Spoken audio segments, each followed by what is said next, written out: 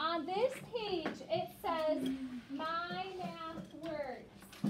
So we are going to review this from last year. You should know that this first word says the minus sign, plus sign.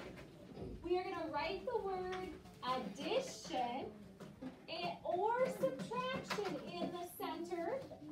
Then use a review vocabulary word to describe your word. Okay?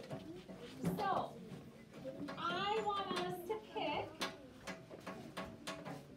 addition or subtraction. Wyatt, what one should we pick? We have to pick one of them.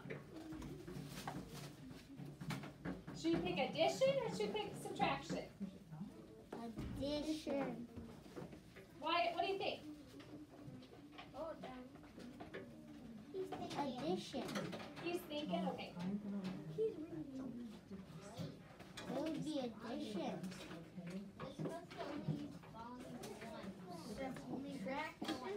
You want to pick subtraction? Okay.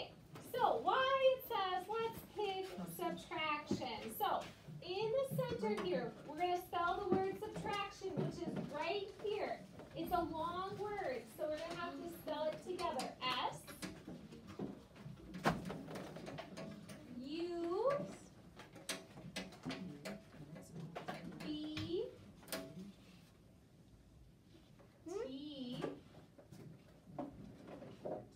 R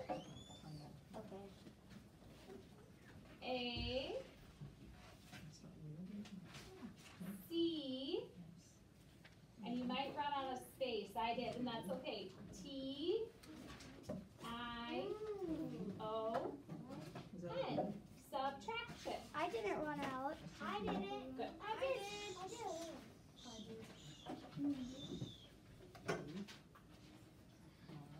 So you're going to copy that word. Lewis, since you just found yours, it's right here. You're just going to copy that word right down there.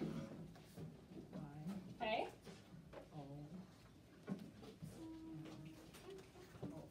Now, I'm just going to turn this lights on, guys, just to see if my video will show my clever touch better. Yeah. Okay. Now, we need to show a symbol. For subtraction, what is the symbol that we use? How do I know to subtract? What's the sign? Raise your hand if you know the sign or the symbol.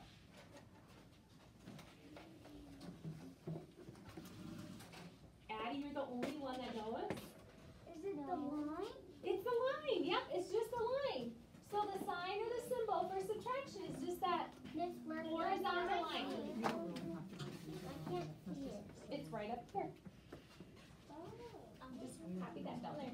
I know it because I was right. That's okay. I was doing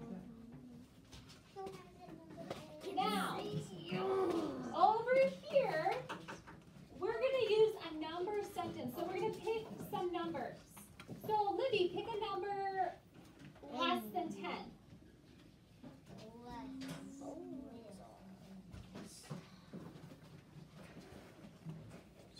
Six. Okay, so everybody write 6. We are going to subtract. Now, we got to pick a number, but it cannot be bigger than 6. Allie, what do you think? 7. Oh, 7's too big. Pick another one. 6 or less. Technically, it would be a negative. 3. It would be negative. 4. What did you pick, Ellie? 4. 4. So 6 minus 4 equals. Oh, we gotta think. If I have 6 apples and I take 4 away, I was going to say 2. how many is left? Riley, how many is left? If I have 6 apples and I take 4 away, 1, 2, That's 3, all 4, 2 are left. So we just made a number sentence. We used numbers and we made a sentence with them. Now, down here, we need to draw an example of this number sentence. So I'm going to start with 6 blocks, or tiles, or squares. You do the same. Start with 6. make circles, you can make circles, but you need 6 of them.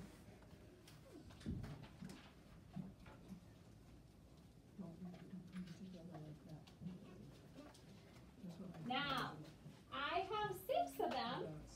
That's how many I'm going to start with, but I'm going to take 4 away. So if I take 4 away, what do I have to do down there? Raise your hand if you know. How do I show that I take 4 away? Charlotte, do you know? No? John, do you know? Put X's on them. Yes, you put I X's can on say them. that. Good job. I raised So my if you remember from last year, if we take them away, we X them off. So we have 1, 2, 3, 4. And that shows us 6 minus 4. equals 2.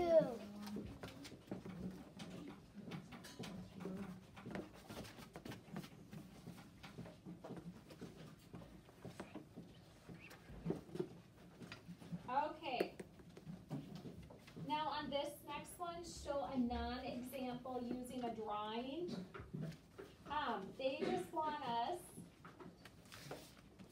They just want us to give like the answer. So what is the answer, guys? Everybody? 2. So show me 2. This is kind of like your answer. So here is our symbol, here's our number sentence, and an example of a drawing, and this is kind of like your answer. Can we color the squares in?